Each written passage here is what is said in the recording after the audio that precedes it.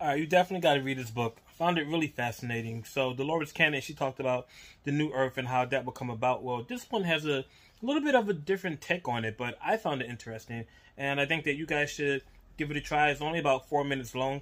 You can find it on YouTube. You go actually order the book on Amazon.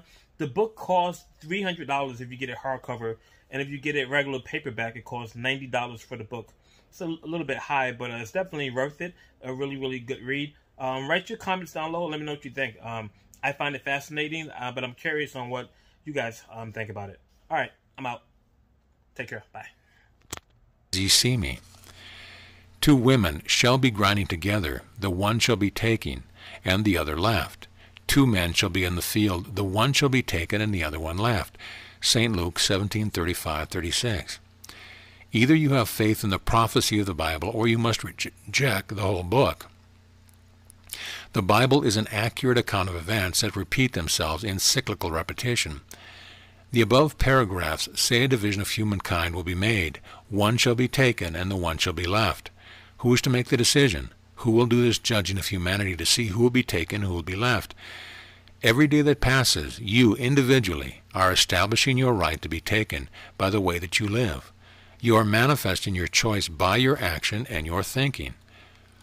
Each person adds increase to their vibratory body aura by conforming to the laws of the universe. Your aura, or the frequency of the body force field, will determine whether you are taken or left. A definite vibration will be established in the force field surrounding each spacecraft that will pick up people.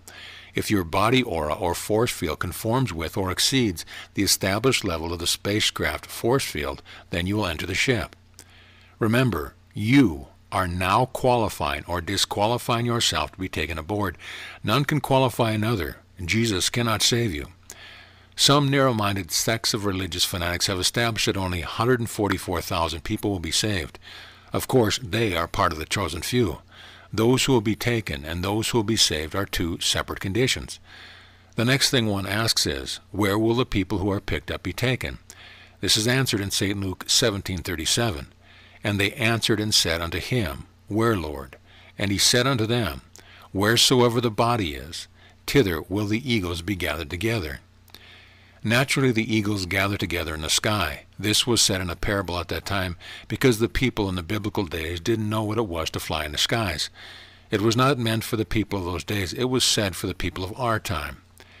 The space people, or angels, explain that the people who have been taken aboard their craft in those times were not taken aboard because they were better than anyone else. They explain that those people were taken aboard for their own test purposes, to see how different types of people would react. Each one which has been so honored was readily accessible in a remote place. They were of cooperative minds, and each represented a different type of Earth people.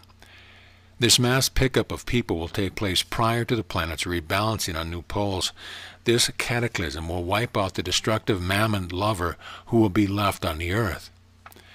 After the Earth is re-stabilized on its new poles and the continents and oceans have changed, then the people who have been taken up in the air will be landed back on the surface. Watch ye therefore and pray always, that you may be accounted worthy to escape all these things that shall come to pass, and to stand before the Son of God. St. Luke 21:36. O man, in the rings established within the light of me, orbiting my system, I am potency that moves a nebula, that causes suns to shine. Though some upon this portion of myself have devious ways to violate my infinite wisdom, it is not I who judge nor pay the price. As in my cycles, as in my phases, as in my eons, I have established precision in the order of my parts. And though a voice comes through to you unrecognized by mortals, realize in the voice, I am the potent substance forever of life, pulsing through your being unto eternity.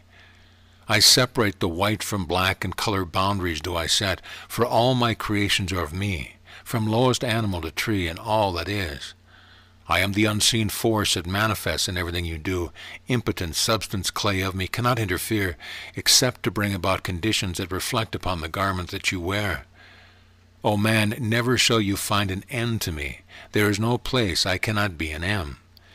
You make your hell by deeds you do in violation of my ways. One who says, hell is a place in my infinity, is violating me. Reaction is the only hell, rebounding from a spell when you excluded me, O man.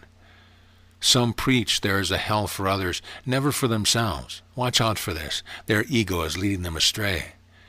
Through space and time and place, remember, I am there and here with you. I have no hell for man of me. Man who believes there is a hell is reviving imagery of experiences he has had all along the road to me.